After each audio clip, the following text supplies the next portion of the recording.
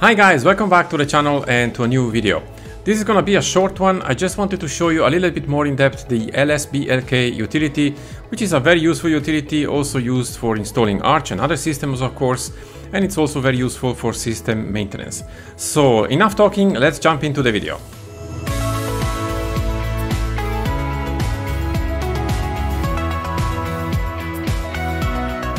So let's get started here with the LSBLK utility. The LSBLK utility stands for List Block Devices. So let's just enter it into the terminal. You have seen me entering this command many times during my monthly installations of Arch and other installations as well. So by default, this command is going to show us all our block devices in the machine. So in my case, I have, as you can see here, 4 disks: SDA, SDB, NVMe 0 and 1, and NVMe 1 and 1. We have some properties in here: the size, the type, and also the mount points. Now, if you want to see a specific device only, you could type in, for example, LSBLK and then only /dev/NVMe 0 and 1, for example, and you will be filtering out just that device. Now, this is a very simple way and it's a very simple command, but let me show you LSBLK-help and hit enter here. So there's a long list of commands here, you can see. So let's scroll through them quickly and see what we can do. So you can see here we have basically the usage, LSBLK options, and device.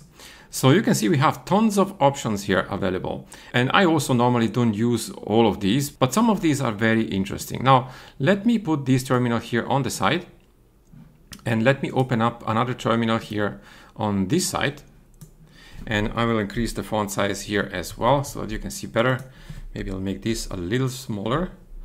There you go. So let's type in again LSBLK and let's start to see what we can do with these options. So I'm not going to show you all of these. You can test them out for yourself if you want to, but the ones that are more important to me are, for example, the discard option, which is the first one. So we can type in here -D or --discard as you wish, and then the name of your device, for example. So /dev/NVMe 0 and 1 in my case. And so in this case, you will see completely different information that we would see with LSBLK. We see here basically the disk alignment and other discard capabilities. So this is something to keep in mind if you want to see the discard capability, for example, of your SSD. So -D or --discard. Now let me clean up the terminal with Ctrl-L. Now you can also see the output of the LSBLK command with the -J option. So let me type in LSBLK, for example, -J, capital J, and then /dev/NVMe 0 and 1. And you will see here we have another format. This is the JSON format. Some of you might have seen this format already in other instances, but you can also save this as a file and then share it with other people. Now, another option that I would like to show you is LSBLK and then -F and then /dev/NVMe 0 and 1. -F stands for file system. You can use -F or --FS. Then once you hit enter here, let me actually decrease the font size so that you can see a little bit more information. You will see here basically the name of the device. You will see also the file system. And on this side here, you will see also the UUID. So this provides also a little bit different information than the standard LSBLK. And it can be used, for example, to find out the file system or also the UUID and the label, of course, if you have one attached to your partition. Now let me again clean up the terminal. There are also other formats that you can use, for example, LSBLK-L for list. This is just going to print out a very straight list of information. So /dev, for example, /NVMe 0 and 1 again. So you can see here we have no formatting, nothing, just text, just plain text here. We just have some spaces in between, and this is just another way on how you can see the information.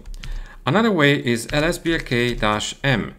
The M stands for permissions. You can also use --perms if you want. And then /dev/NVMe 0 and 1. So here basically you see output information about permissions of your device in this case. So you can see the size, the owner, the group, and the mode, and you can see we have here read and write permissions. So let me clean up again the terminal and let's go to the next one. So the next one is LSBLK-P and that stands for path. Now I skipped actually the -O option because I'm going to come back there in a second. The path option here is basically going to print out the complete device path. So /dev/nvme0n1, and you can see here it prints out on the left side the full path of the device. This might be useful sometimes if you want to see the full path of a certain device, and this is how you can find it out. Now another option that we can use is also the topology option. So LSBLK-T or -- topology, and then /dev/nvme0n1. So here you can see we have other information about my device. I will decrease here the font size a little bit more that you can see better.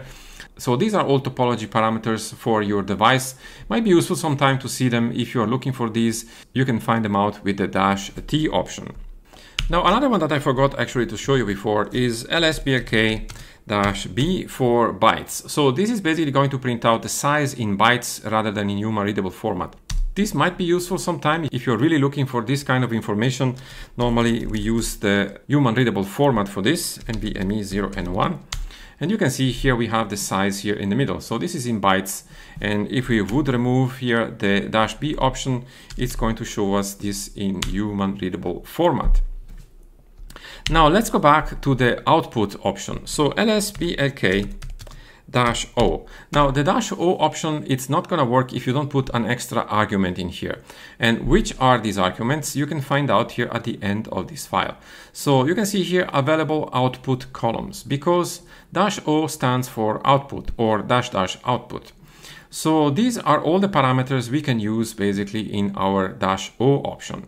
So for example, let me type in here again LSBLK just normally, and you can see I have 4 disks. Now, let's say that I want to find out, actually, I don't remember which device is NVMe0n1. So which model is that? Which vendor and the model? So we can find this out by typing in LSBLK-O, and we can specify model and then /dev/nvme0n1. We need to specify the device.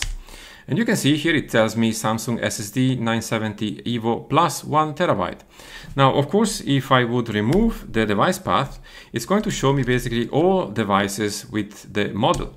So you can see my 4 disks in here. I have a Samsung SSD 860 EVO. This is a Western Digital SSD. I have the 2 SSD 970 EVO plus 1 terabyte in there. So this is how you can find out the model of your device. Now we can also filter out here the file system type. For example, we can type in LSBLK-O fs type and then /dev/nvme0n1. And you can see here it tells me basically that I have 4 different kind of file systems on this disk. So I have VFAT, this is corresponding to the first partition, and the swap, and 2 NTFS partitions. Now if I type in, for example, here the same command, but I replace, for example, 1 and 1 P3, let's say this is the 3rd partition of my 2nd disk, you can see here the file system type is ext4. This is my Linux installation. In the 3rd partition, I have my root partition. So this is how you can filter out your file system type. Let me clean up the terminal and type in LSBLK-O. And this time we can also use fsused. And then /dev/nvme1 and 1 P3, for example. So here you can see the file system used is 17.7 gigabytes on my 3rd partition on my 2nd SSD drive. Now there are many other options that you can use here. For example, you can also filter via UUID, LSBLK, and then -O and then UUID, let's say on the /dev/nvme1 and 1 P1 this time. And you can see the UUID of that partition. So this is another way on how you can find it, but there are many ways how to find the UUID anyway, and this is just one of them. We can also use the PT UUID for the partition table identifier, partition table type, and so on. If you have a label attached also to the partition, you can also find that out with part label. Part UUID is also the partition UUID. Also the flags, if you have some flags attached to your partition, you can find them out here with this command, and so on and so forth. So we have a lot of options that we can use here. And if you're installing from the terminal and you want to configure your devices, the LSBLK utility is providing you with a lot of help. And once you install your system, it's providing still a lot of help by filtering out the things that you're looking for. So definitely explore a little bit more in depth the LSBLK utility. It is going to help you out a lot in the process of installing systems or managing your systems as well.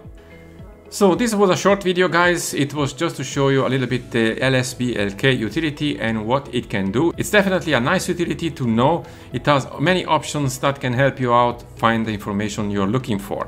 So if you have any question, let me know in the comments below. And thank you for watching the video, guys. I really appreciate that. I'll see you very soon in the next one.